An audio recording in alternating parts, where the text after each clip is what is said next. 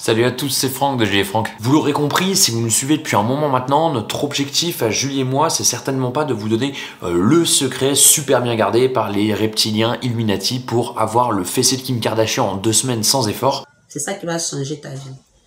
Tes fesses vont gonfler jusqu'à...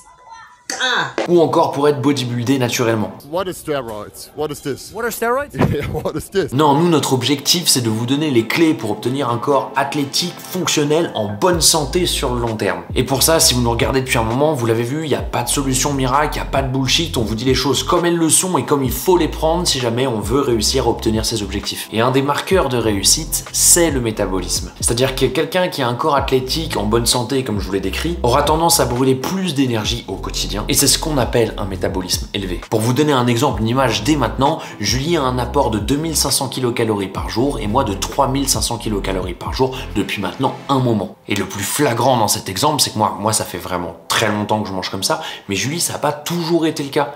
Elle n'a pas toujours eu un métabolisme aussi élevé, c'est le fruit de son travail. Seulement pour obtenir ces résultats, il y a des choses à faire, des choses à mettre en place. Mais là où on a de la chance, c'est qu'aujourd'hui, la majorité de ces choses à mettre en place sont plutôt connues, sont plutôt populaires. Pour les hommes comme pour les femmes, ça correspond à peu près à la même chose. Déjà avoir un entraînement tourné autour de l'hypertrophie, donc du gain de masse musculaire, avoir une alimentation suffisante en quantité, et si possible en plus, avoir une alimentation pro-métabolique. On va dire que c'est les 3 grands piliers pour réussir à refaire monter un métabolisme. Seulement, ce n'est pas tout. Il y a des choses qui sont quasiment tout aussi importantes, mais qui sont beaucoup plus sous-cotées, beaucoup moins populaires. Et aujourd'hui, on va vous parler du stress et de ses impacts.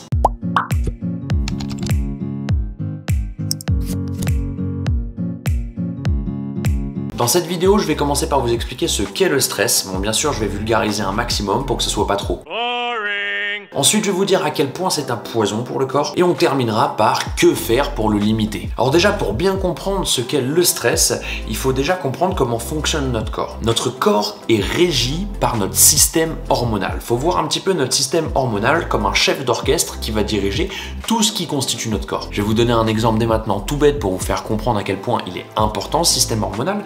Vous pouvez avoir une alimentation parfaite, un entraînement parfait. Vous ne prendrez pas un pet de muscle si vous n'avez pas ce qu'il faut en sécrétion hormonale. Vos hormones vous permettent de construire du muscle, vos hormones vous permettent de déstocker du gras ou bien encore de stocker du gras. Elles vous permettent de vous endormir, elles vous permettent de vous tenir éveillé, elles vous permettent... En fait, c'est elles vraiment qui dirigent tout ce qu'il se passe. Ce sont les messagers dans votre corps. Et le stress, c'est une sécrétion hormonale face à un stimulus extérieur. Les 2 hormones du stress les plus réputées, c'est l'adrénaline et le cortisol. Donc là, on va vulgariser un maximum, mais en gros, l'adrénaline, c'est l'hormone de la survie. Donc là, on parle pas de juste je risque d'être à la bourre à mon rendez-vous, mais on parle vraiment de est-ce que ma vie est en danger ou non. Et comme toutes les hormones de stress, nous ne sommes pas égaux face à ces hormones. Prenez quelqu'un qui a l'habitude par son quotidien ou par son travail de la castagne. Prenez par exemple, je sais pas, un CRS ou un baqueux, quelqu'un qui travaille dans la BAC, un policier. Mettez-le dans un bar, dans n'importe quelle situation où une bagarre se déclenche juste à côté de lui. Sa réaction de stress, ses sécrétions hormonales ne seront pas du tout aussi importantes que quelqu'un comme vous et moi si jamais on est beaucoup moins habitué aux situations justement d'agression et de violence. On n'est pas égaux face à nos réactions et bien sûr il y a une partie d'expérience. Avec le temps on réagit plus ou moins, on sécrète plus ou moins d'hormones face à une même situation. Mais si nous ne sommes pas égaux déjà avec nos sécrétions de l'hormone de la survie, l'hormone le cortisol, l'autre hormone du stress qui est elle extrêmement dévastatrice mais surtout bien plus présente dans notre quotidien, là non plus nous ne sommes pas du tout égaux sur nos réactions. On n'en sécrète pas tous autant et on réagit pas tous de la même manière à sa présence. Je vais pas rentrer exactement dans les détails en vous parlant par exemple des cycles naturels qu'on a dans la journée par rapport à ces hormones. Ça sert pas à grand chose de vous bourrer le crâne dès maintenant. Ce qu'il faut comprendre, c'est que ce sont des poisons, mais ce sont des poisons surtout quand ils sont en excès.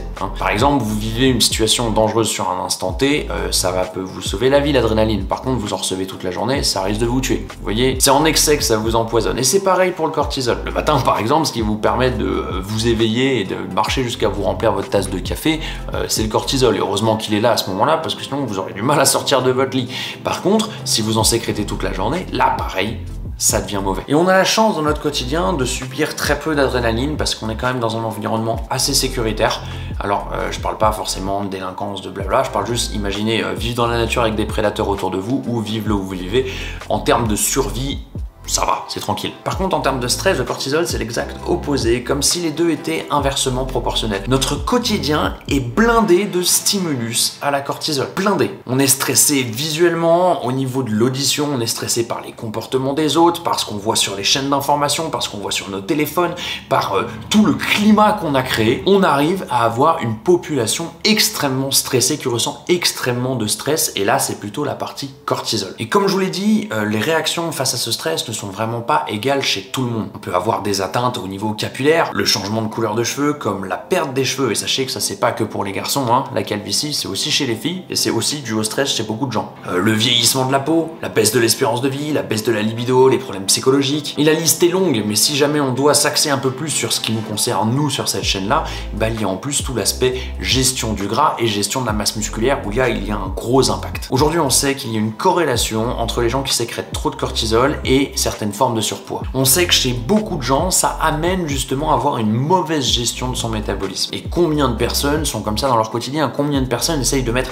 énormément de choses de leur côté pour réussir à atteindre leurs objectifs, mais à côté ne se rendent pas compte qu'ils subissent tellement de stress au quotidien que c'est complètement contre-productif. Mais c'est pas tout, ça peut avoir encore beaucoup plus d'impact. Et là, je vais vous parler notamment de moi, des impacts que ça avait sur moi. Moi, c'était tout le contraire. C'est-à-dire que ça me faisait brûler plus de calories qu'autre chose, le stress. Alors bien sûr, là tout de suite, il y a des chances ça va les intéresser, parce que ça pourrait s'apparenter à une relance du métabolisme.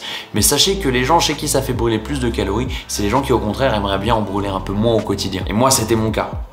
Depuis que je suis extrêmement jeune, j'ai des soucis à prendre du poids. Ça a d'ailleurs été une partie de la motivation que j'ai eue à l'entraînement quand j'étais à la fin du collège ou même au lycée quand je m'entraînais. C'était pour justement avoir un gabarit correct, parce que j'étais costaud, ok, à cet âge-là, mais clairement, c'était uniquement grâce à mon entraînement, sinon j'étais extrêmement chétif. Et le stress a toujours été handicapant au possible dans cette progression-là. Je sais que notamment, tous les gros chocs émotionnels que j'ai eu dans ma vie ont déclenché directement une perte de poids qui a suivi. Je sais notamment que jusqu'à peu, vous regardez en 2019, c'était il y a pas très longtemps, et même l'année dernière, j'y étais pas très loin à cause d'une blessure, j'étais sous les 75 kilos. Je fais 1m87 quand même. Et l'exemple le plus présent de tout ça, c'est qu'une des choses qui me stressait le plus était mon emploi. Alors j'ai mon travail de coaching, mais à côté j'avais aussi un employeur dans une salle de sport. Et puis entre les déplacements que me demandait ce travail en région parisienne, les horaires et puis le cadre du travail, mais je vais pas détailler tout ça dans cette vidéo, ça me créait un énorme stress.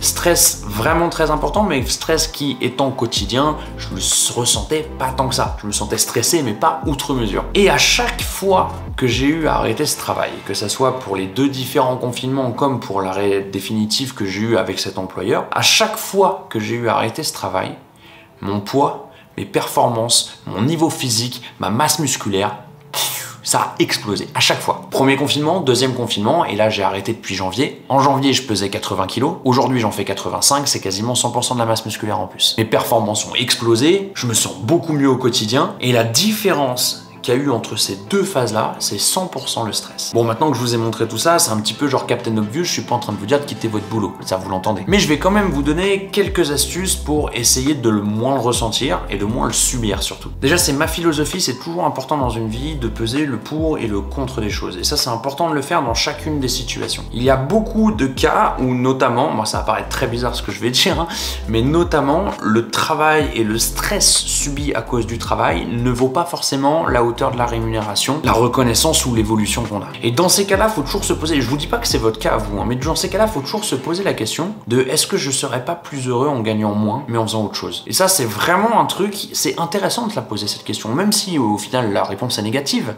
Mais par exemple, je vous donne mon exemple typiquement, j'ai travaillé pendant un moment dans une usine, j'ai fait quelque chose vraiment de difficile physiquement, de mécanique, où c'était de la chaîne en gros, enfin de la chaîne, je faisais tout le temps la même action même si j'étais pas sur une chaîne, et c'était extrêmement éprouvant, mais j'utilisais très peu mon cerveau et j'étais pas très bien payé non plus. Mais faut juste se dire que cette période de ma vie, c'était pas du tout la plus triste. Parce que, ok, je gagnais pas des masses, bon, ça me suffisait à vivre, mais à côté de ça, dès que je finissais mon travail, j'avais aucune charge mentale, je sortais, j'allais directement m'entraîner avec des amis, je faisais du sport, j'avais le temps pour ça.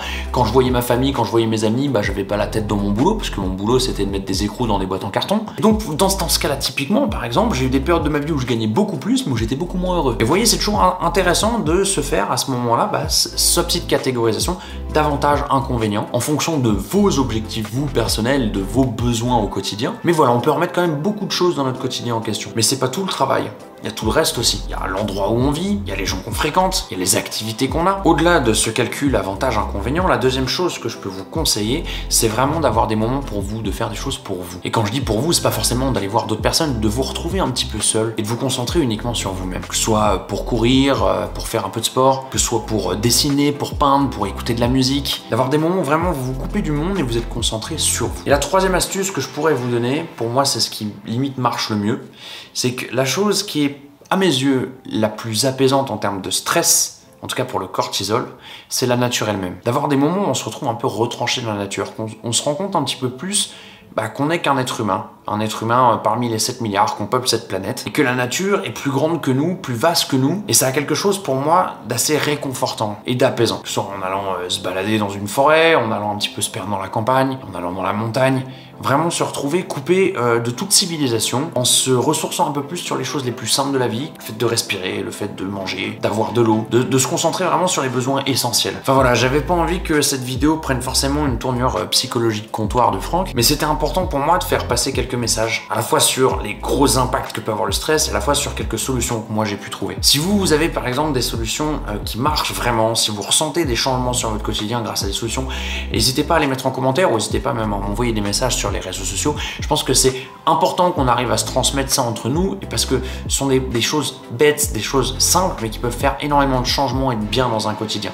Et là encore, je parle pas que de l'aspect esthétique, mais vraiment psychologique et en termes de santé en général. Avant de vous laisser tranquille à la suite de cette vidéo, sachez qu'à partir de maintenant, il y a des choses qui vont changer un petit peu sur cette chaîne, notamment au niveau de la fréquence de publication. Ça va changer un peu. Ça fait bientôt 2 ans qu'on fait des vidéos toutes les semaines, et là, à partir de maintenant, ça va être un petit peu bouleversé. La raison principale, c'est qu'on va partir, on a de la chance, on va partir un mois au Vietnam avec Julie, qu'on a quelques vidéos d'avance, mais qui tombent un peu comme un cheveu sur la soupe si on vous les balance comme ça.